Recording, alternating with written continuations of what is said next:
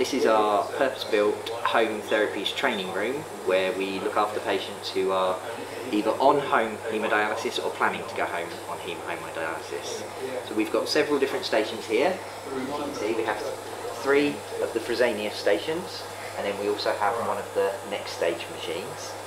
These 2 Fresenius machines are set up like a normal dialysis unit in that they're connected to the central ring main and can be used to dialyse patients as we would in centre. This particular machine is set up specially for home therapies, and it shows what a patient would expect to have to convert in their house. So we have a media panel here on the wall which has the filters and the reverse osmosis machine and the water softener. This is connected to a home water supply and does require some building works. It's then connected to the haemodialysis machine, which in this case is the Fresenius 5008S, which stands for a slimline function. So they are generally smaller than the in-centre dialysis machines. Then once all of the installation has been done, the patient will come here and finish their training. A patient's journey onto home haemodialysis normally starts in centre, where they will be identified either by the staff or the consultants to say that they would like to do haemodialysis at home.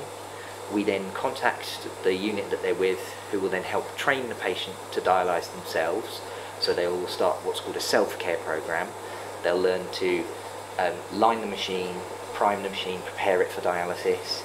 They'll also learn to use their own dialysis access. Normally we would like patients to dialyse at home using an arteriovenous fistula or an AVF, but some patients will go home using the central dialysis line. Once the unit that they're dialysing with is happy that they are self-caring and can do all of the dialysis themselves, we will then contact the company to go out and do the conversion works to put in the media panel. Then we'll arrange delivery of the machine and the dialysis chair and the ancillary supplies, which is the fluids and the needles and the equipment.